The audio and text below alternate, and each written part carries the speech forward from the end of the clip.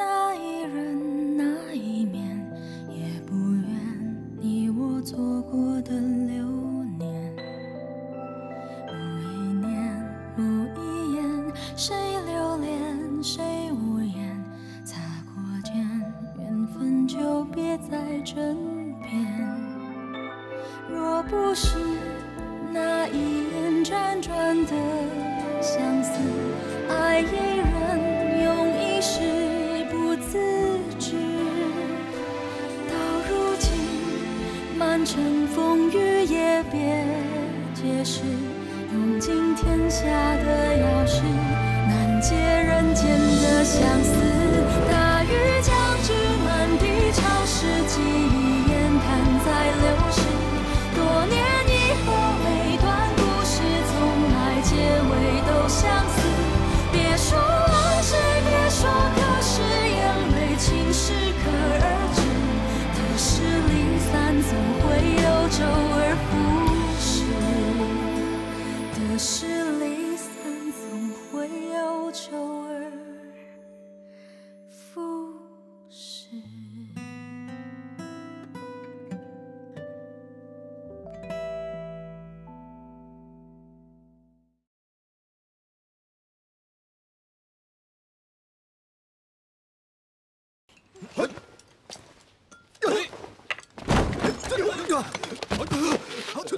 王道士在吗？他不在啊，这是怎么了？玉贤，快过来帮忙！怎么回事啊？我也不知道，心这里很疼啊。这心疼可是大病，这可怎么办啊？你别急，是这儿疼吗？就这儿。你这是肝气犯胃，不关心的事儿。来，玉贤，你会看病啊？快给他瞧瞧。不，我不懂，我不会，还是等道长回来吧。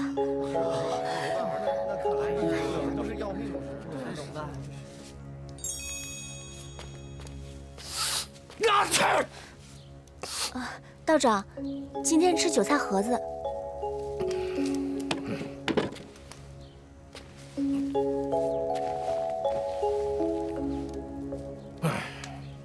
打住！我今天来呢，就是想跟你说，以后这厨房里的事，就甭来烦我了。为什么？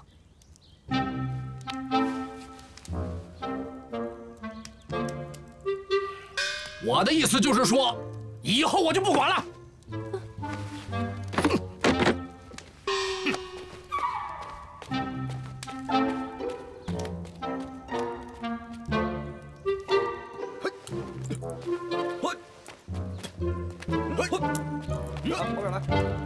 道长，再来！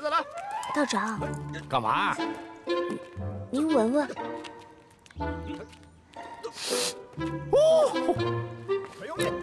好酒，10年陈的宣酒。道长，您能继续教教我吗？我想跟您继续学做饭。哎呀，不是都跟你说了吗？没什么好教的了，你不自己已经学会了吗？还教什么呀？不是啊，道长，您只教了我怎么做饭，但我觉得这里面还有些大道理，就像上次邓二姐，因为家里的事情忧心掉眼泪，您就让我做荠菜鸡蛋汤给她。那时候不明白，现在我懂了，荠菜也是药，可以补心脾、益胃养目。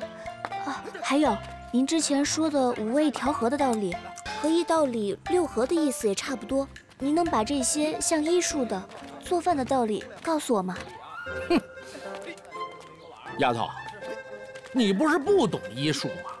怎么现在连六合都知道了？嗯？你倒是天资聪慧，竟然能悟出这其中的道理来。没错，食药就是同源的。既然配药讲究的是君臣相佐，那做饭也是一样了。平常吃得好，自然百病不生。我这个法子就叫做药膳。药膳。对，药膳。哦，对了，我记得《备急千金药方》中实质专篇跟您说的差不多，您能把这些都教教我吗？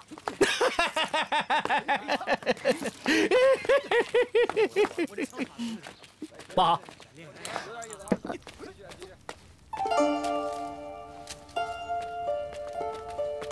允贤，你要的鱼来了。谢谢陈姐姐。啊，陈姐姐，这个薏仁最近用不到，你先收着吧。我用萝卜跟鱼炖汤就行了。啊，为什么有薏仁不用，非要用萝卜丝炖鱼汤啊？因为这2天天气热，萝卜和鲫鱼都是性温味甘、和胃补虚的，吃着正好。而这薏仁呢是利尿的，吃了过后会一个劲儿的排水脱汗。咱们一直赶路，一个是不方便，一个是更容易累。行啊你，说的头头是道的，有几分王老道的影子。哇，好香啊！真香啊！真丰盛啊！今天汤啊，练了一上午，又饿了。哎呀，看这颜色就可以，看你做的菜都漂亮，色香味儿。你看，你闻着好吃，闻着更香。哎，盛饭了，看都是。赶紧开。这道萝卜鲫鱼汤是谁的主意？是我。这几天天热赶路，我想着老去茅房不太方便。那就是说，你认为这道菜可以替大家滋补肠胃，是吗？难道哪儿不对吗？这鲫鱼和萝卜都是和中补虚、温胃进食的，大家这2天都累了，没有食欲，这是我自个儿琢磨出来的。谁允许你自己琢磨了？哎呦，出来！老邓和老张他们俩脾虚拉肚子，我好不容易让班主弄了点薏仁来，你这瞎琢磨什么呀？这里边是又寒又凉的东西，你知不知道啊？那是这些腹泻者的大忌，你知道吗？你是想让他们俩去死吗？去死吗？他让你们去死！我不清楚。没学会走呢，就想跑。我告诉你，丫头，你再让我看到有下一次，滚！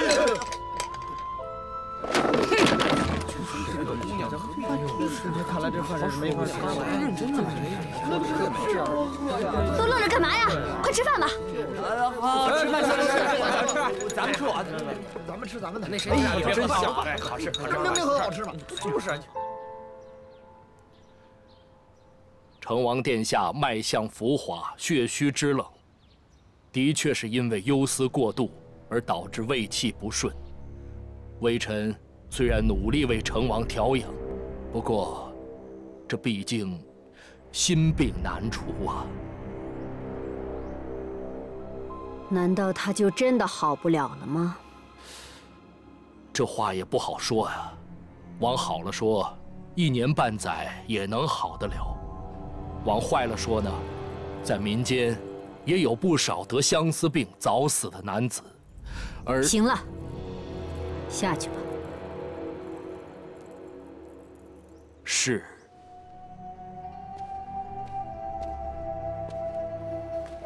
他倒是个痴情的种子，就是苦了美林了。臣也没想到，成王对这个行氏有如此之深的感情。他嘴上不说，但是自从这件事情以后，他就一直没有来过臣的府中，每日只是闭门养病。他恐怕早就猜到了行家之事和微臣脱不了干系。他这一病可麻烦了，先帝爷就这2个儿子，要是有个万一，哀家怎么去见先帝爷？哎呀，无论如何要治好殿下的病，您的大计中少不了他。是啊，他要是好不起来，我就算是废了皇上，又立谁去啊？可是他这个样子，就算是好了，恐怕对美林也……是啊。所以，臣请太后考虑一下后备之计。你有什么主意就快说。皇上如果有此，您就可以学太皇太后，服皇孙等级。这还用你说？都这么多年了，连个公主都没有。那是因为皇上独宠皇后娘娘一个人，其他的妃子，那都是太后您替她安排的，她根本不愿去临幸。你是说？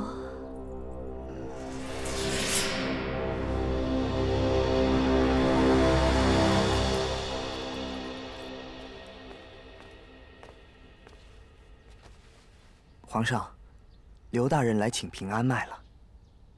叫他进来吧。是。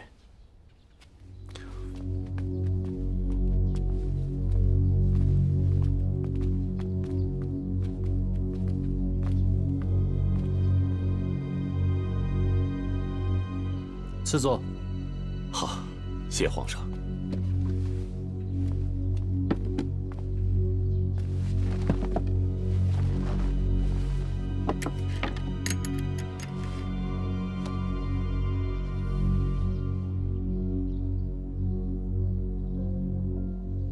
皇上六脉俱合，福佑大安呐。老刘啊，成王在北五所那儿，一切都还好吧？成王殿下的身体好了不少，只是仍然不思饮食。虽有太妃娘娘劝解，可是身体要想早日康复，可能还要些时间。小顺子在。今晚朕所用的膳，朕觉得还不错。你让御膳房的人做一套一模一样的，送到那边给成王去。是。皇上，恕微臣多言，皇上可是要赐膳给成王殿下？有什么不妥吗？这酥炸残鹅性热，成王殿下阴虚有火，所以还是忌口为佳。好，那就算了吧。皇上，您欲年正盛，像这些食物呢，也最好少用来助兴，否则多食必定无益。助兴？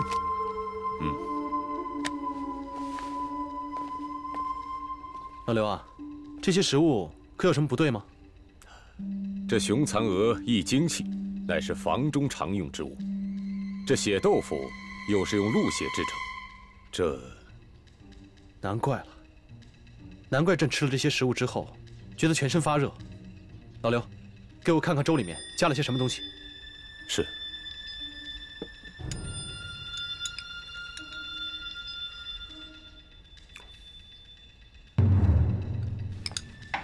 皇上，恕臣无礼。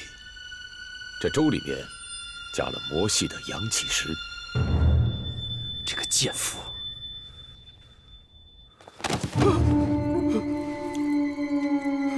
怎么解释？你身为一国之母，居然在朕的膳食里面加了春药，如此行为，配得上母仪天下吗？春药，哀家根本不知道这回事。还装傻？朕都抓到这个狗奴才了！你打哪儿弄了个狗奴才，竟敢攀污哀家？说，谁指使你这么做的？娘娘救我！娘娘救我！奴才就算有天大的胆子，也不敢做这样的事儿啊！是王国公和程大人，东厂的人给奴才用了重刑，奴才是屈打成招的。娘娘，好你个狗奴才啊！一到太后宫里就反口了。行，朕叫宗人府的人进宫，看你到时候还怎么反。王震，带走。是。娘娘，娘娘，娘娘救我！等等，娘娘救我！皇上，这件事可能有些误会。哼，哀家是吩咐过膳上监给皇上加些滋阳进补的东西，没想到他们会错意了。皇上最近老是独自在乾清宫，哀家查过起居注，皇上已经1个月没有召幸妃子了。关你什么事啊？当然关哀家的事。皇上登基10多年了，至今膝下无子，哀家能不发愁吗？娘娘，娘娘，娘娘流血了！传太医，娘娘，太医，传太医。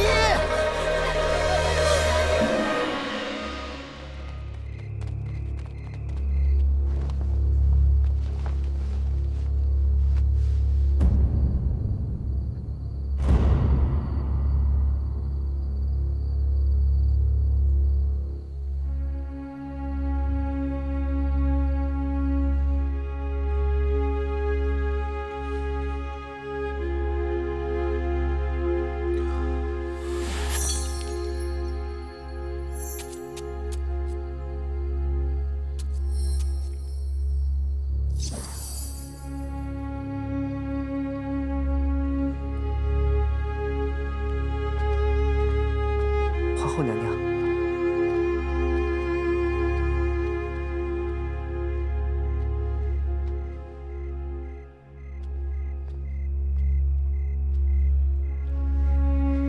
来，皇上，外面风大，您早点回去歇着吧。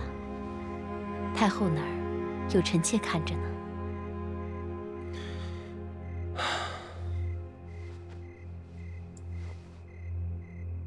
皇后啊，朕不是故意的。臣妾知道，皇上是出于无意才误伤太后，勿需太多自责。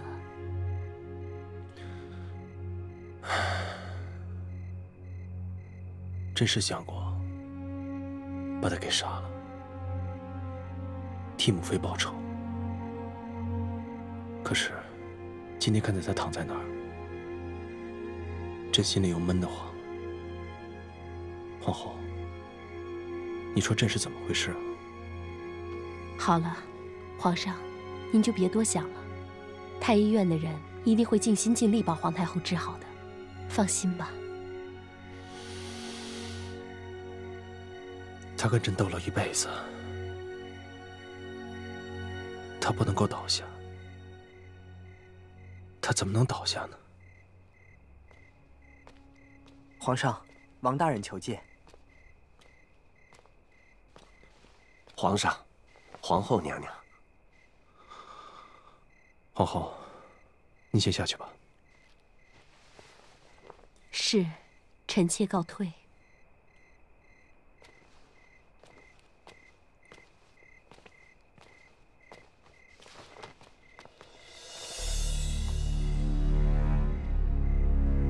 皇上，太后娘娘仍然昏迷不醒，要不要老奴做点什么？反正神不知鬼不觉的。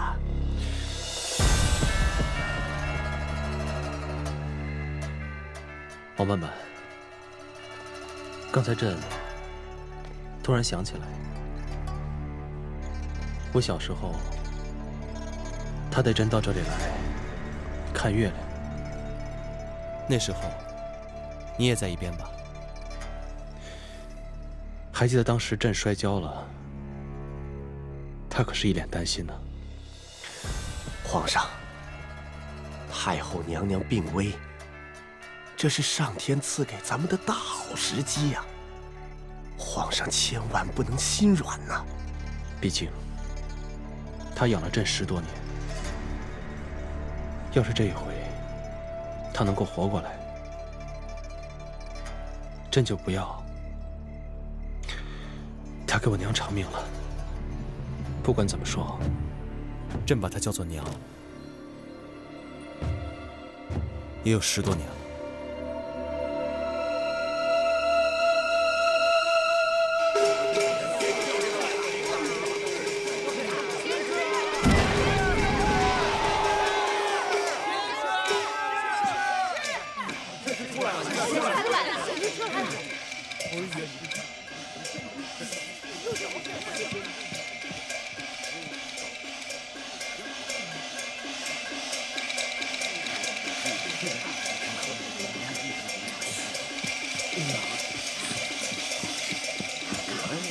要不来了，谢神念念。邓家村谢神大典，感天动地，太上老君坐下，仙师降临，斩鬼除魔。烧呀！转手四方恶鬼。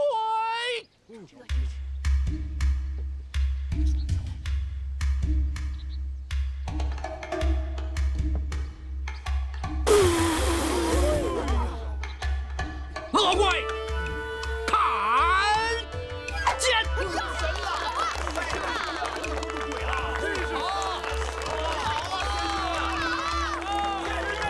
仙师斩鬼已毕，赐灵符神药。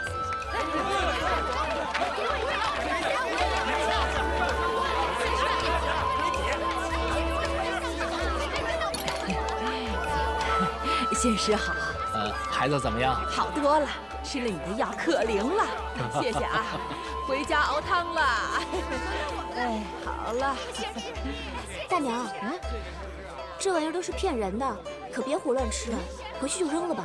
谁说是骗人的？王仙师是太上老君派下来的，怎么会是骗人的呢？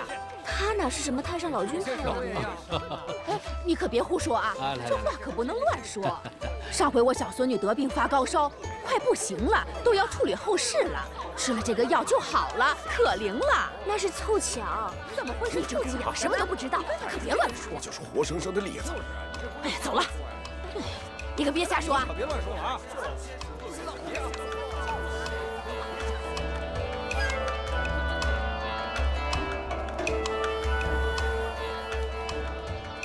老板，您这有卖道家符纸的书吗？有，在那儿。啊，谢谢。哎。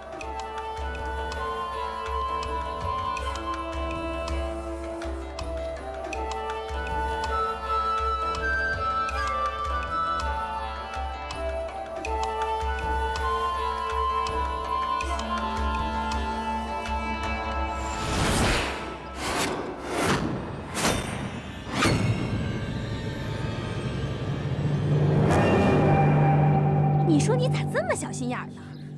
人家小姑娘就说你几句闲话，你就要赶人家走。哎呦，这简直是笑话！今天是我的错了，是我小心眼是吧？他是怎么对我的？在我背后说坏话，在我背后拆我的台，在我的背后说我是个骗子。那你们说这样的人留下来有什么用啊？哎呀，不至于。反正我今天就是一句话，他要是不走，我走。那你走啊，走啊，走就走。王道士，王道士，王道士，别拉着我！你听我说，王道士，一开始吧，我也不喜欢他，可这日子久了，发现人还挺好的啊，就是不太懂事儿。你老消消气啊！就是消消气。诸位啊，你们可要搞清楚，到今天为止，我们可还没搞清楚他的来历呀，对不对？毕娘，你为了一个陆隐啊，替里长喝了多少酒啊？你自己心里你是最清楚，你还在这美呢你啊？他把你当成自己人了吗？来，我跟你说，什么呀？我用你给我打抱不平啊！我帮他是我陈碧娘愿意。一个单身女子在外面多提防点怎么了？你就天天在那斤斤计较，你还是个男人吗？你还有没有一点同情心呢？这个跟我是不是男人有什么关系？跟我有没有同心心有什么关系？我都搞不懂你们这些女人脑子里面这都怎么想问题的啊！那天来的那个人都疼成什么样子了？他还死在那儿硬装，就说自己不会医术，可是他明明是会的。这，我教他药膳就行，我不教他药膳呢，他马上就在背后拆我的台，说我是骗子。这是一种什么样的品行？人家也没说你什么呀，还没说呢。允贤，你回来了。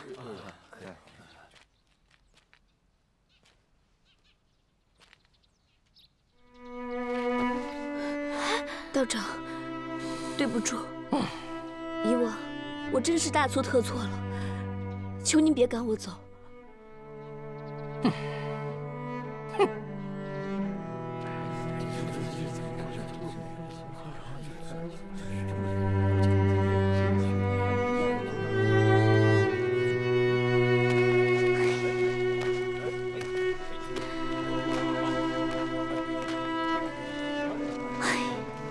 哎呦，你快起来吧，这都跪了快2个时辰了。那死道士出去，他也看不着你在这跪着呀。哎呦，你放心，我们不会赶你走的啊。这不关赶不赶我走的事，是我太自私，太对不起道长了。他要是不原谅我的话，我就一直这么跪着。你这个死脑筋！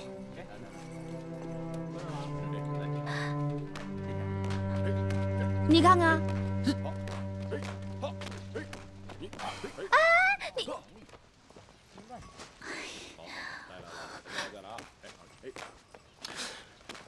你要干嘛？啊？你要干嘛？你要干嘛？你要干嘛？你到底要干嘛？你跪在这儿给这一院子人看是什么意思？是我欺负你了？啊？好，我惹不起你，我真的惹不起你丫头。好，我原谅你了，好吗？起来，滚，快点儿！你干嘛？你干嘛？我想拜你为师。我想跟你学医术，学习药膳。好，那你早说嘛！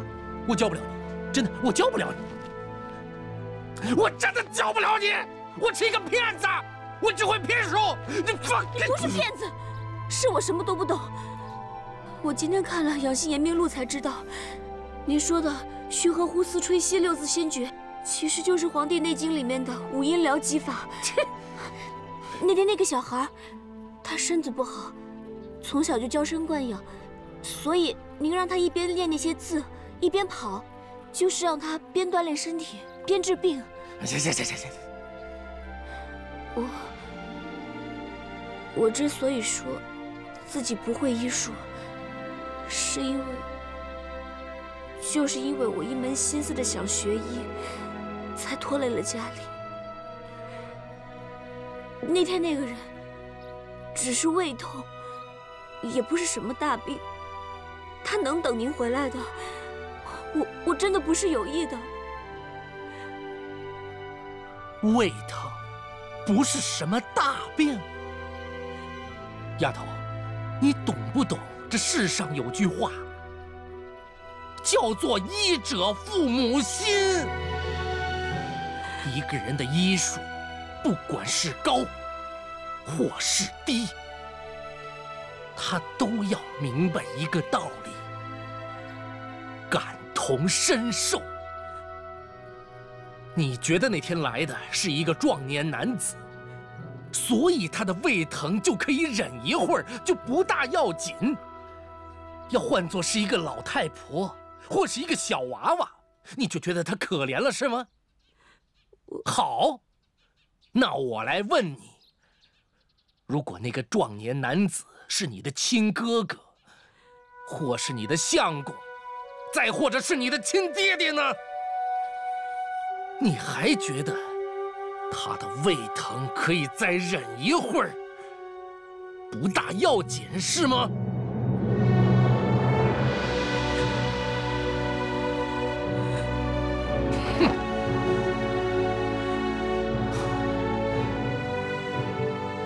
看着病人在那里受苦，自己明明懂医术，还死不承认。你觉得这样一个人能当郎中吗？你觉得这样一个人能当好郎中吗？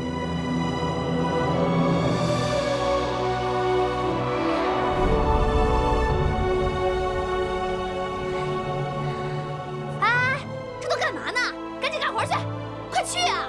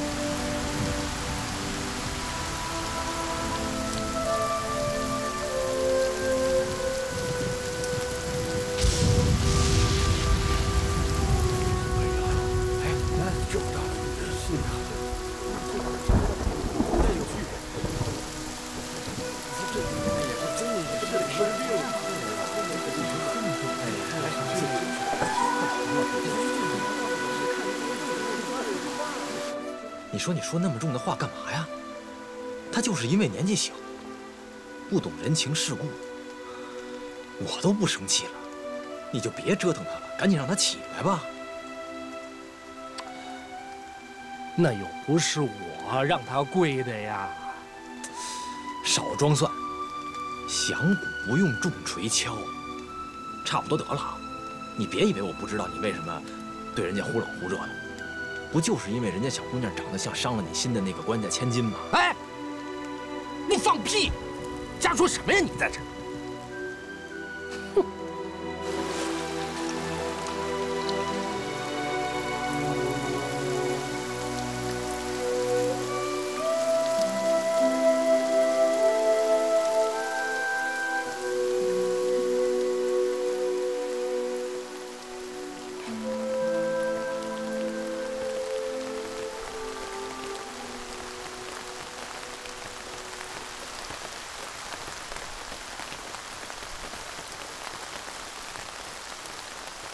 跪了这么久，淋了这么长时间的雨，你想通了什么没有？想通了。医者，一辈子都是医者，不管病人是谁，病得有多重，都得一视同仁。好，那我再问你，如果病人的脾气暴躁，对你是又打又骂，你该如何？可如果他是天生就爱打人骂人的话，我也不会自讨没趣。那好，我再来问你，你一个女娃娃不好好学绣花，为什么要跟我学医？你一个道士不好好炼丹修道，怎么跟着戏班子到处转悠，还一边治病一边做法？嘿，臭丫头，你这脾气！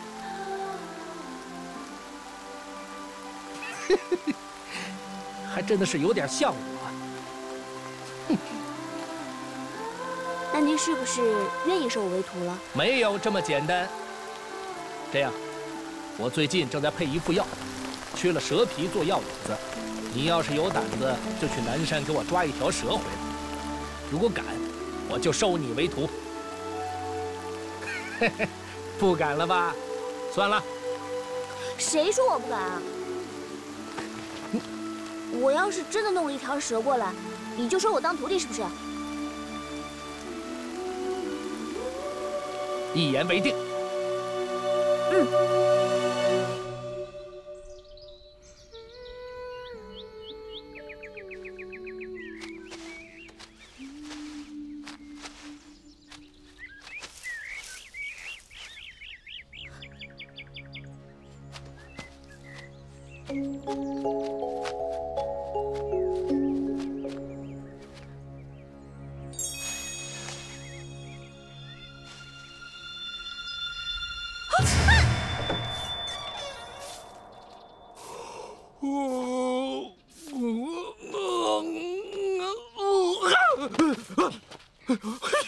我的姑奶奶呀！你吓死我了！一大清早你坐在这儿干什么呢？我问你啊，允贤呢？你是不是把他给赶跑了？哎呀，这，我还以为你问什么事儿呢？我怎么能把他赶跑呢？我让他去南山给我抓蛇去了。嘿，抓蛇！抓蛇？你让一个姑娘家的去抓蛇，这万一出了什么事儿怎么办啊？啊，消消气儿啊！南山那个地方连个兔子都没有，怎么能有蛇呢？你说没有就没有啊？谁说没有啊？南山那边前2天还咬死个人呢。丫头！允贤，你在哪儿啊？允贤，山里头有毒蛇！丫头，在哪儿？都怨你，叫他抓什么蛇呀？要是出了事儿，我看你怎么办。怨我，都怨我。但是你了解我呀，我就是随便那么一说，谁知道他，你，我啊，丫头，山里头有毒！那不是允贤的鞋吗？哪儿啊？那儿呢？是！快！小心！哎！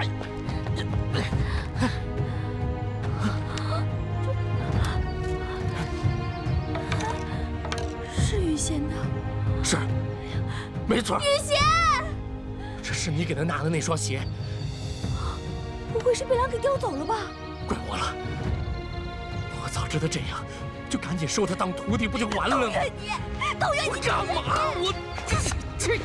师傅，你可能说话算话啊！允贤，快放下，这可是毒蛇呀！师傅，你说的我都做到了。那好，你先把鞋穿上。哦。你胆子也太大了吧！哦，连蛇你都不怕呀你？我从小在北疆长大，别说蛇了，连蝎子我都敢抓。所以今天早上你这么说的时候，我就知道这事啊，我掰定了。师傅，那咱们今天晚上吃这个东西好不好？行了，你就别笑了。听好了，至于怎么吃蛇，那是你的事情。哦，蛇皮得给我留下，我要入药；蛇胆给我留下，我要泡酒。至于你。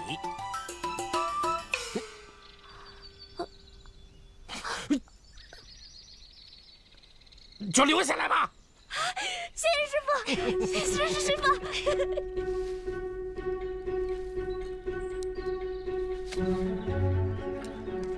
食疗这种东西，其实在以前的书籍里都有过记载，比如《太平盛会方》里的食疗门，讲述的就是这个东西。但是太可惜了，啊，这个好了，它记载的不够全面。而且能治的病也不多。为师所用的方法呢，其实是从另外2本书里精选提炼出来的。哪2本？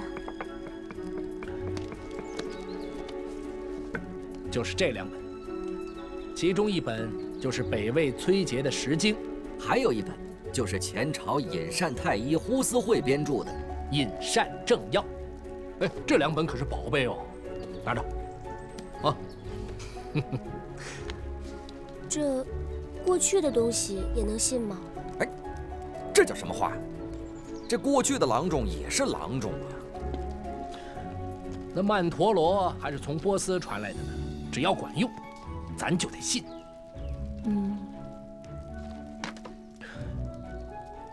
丫头，记住，一个好郎中不会拘泥于任何一种能把病治好的方法，明白吗？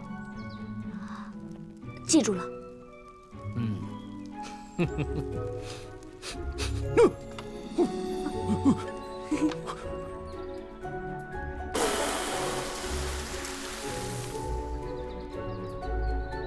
好了，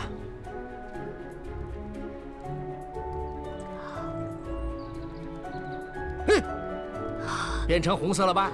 就是这样，先用碱水把鬼的模样画出来，然后再喷上一口姜黄水，你看，自然而然它就变成了红色。原来是这样啊，就是这样喽。那符纸呢？符纸又是怎么回事啊？符纸也是用姜黄泡过的，但是关键是在于画符的这个汁。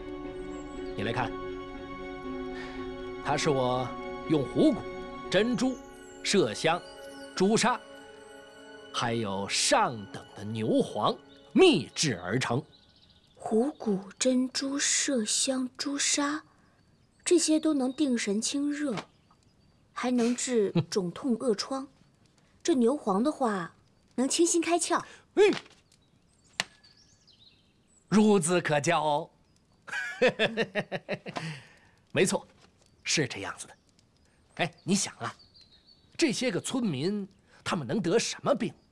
那无非就是一些个头疼脑热，外伤生疮，就是这些病。如果是外伤的话，我们就拿这个符让他泡水，每日擦洗。要是在里边的病，那就用桃皮水和檀香水来送服。您这明明就是给人治病，干嘛不直接给人开药啊？您弄这么多把戏，其实根本用不着。这个你就有所不知了。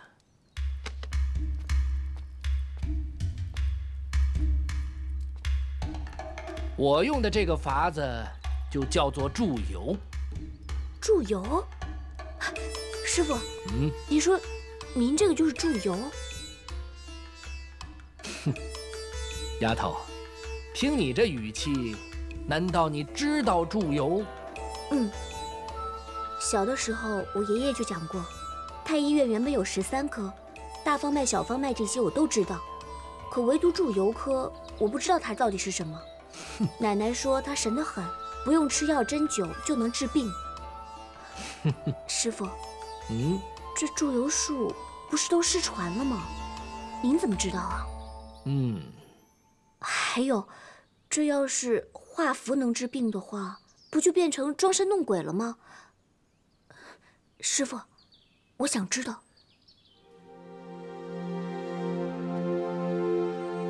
丫头，你果真想知道？所谓注油，注乃咒也，油乃病也。简单的说，就是用祝祷画符的方式，给病人来治病。但有些人就说：“哎呀，你们这个祝油术不就是装神弄鬼吗？”错，因为他们不懂，这世上的很多人，光靠吃药是治不好病的，要靠心术来医，而祝油术治的就是心病。比如昨天的那些村民们，没有一个识字的人。你跟他们说什么奇经八脉，说什么阴虚阳虚，能有一个人听得懂吗？对，所以不如一道灵符降下去，直接就告诉他们，这就是灵丹妙药，这样他们吃着也方便，而且还深信不疑，所以病自然好的也就快喽。原来如此，丫头，你还记不记得那个刘员外的儿子？他天生体虚，看了这么多郎中，没有一个人能给他治好，找到了咱们还给他开什么灵芝啊，开什么人参，他一定说你是庸医。怎么办？没关系，换个法子。直接让他顶着一个仙诀，练气息，练吐纳，这样一来，他身体自然有好转。只要一好转，他就信你了。这时候，再给他下正药，病自然就好了。我懂了，这就是医书上说的“信则医”。对，就是这个道理。曾以为只是寒冷如常的冬天，呼唤我倔强的执念。如果冰冷的大雪冰冻了一切，我会等在原点，等你出现。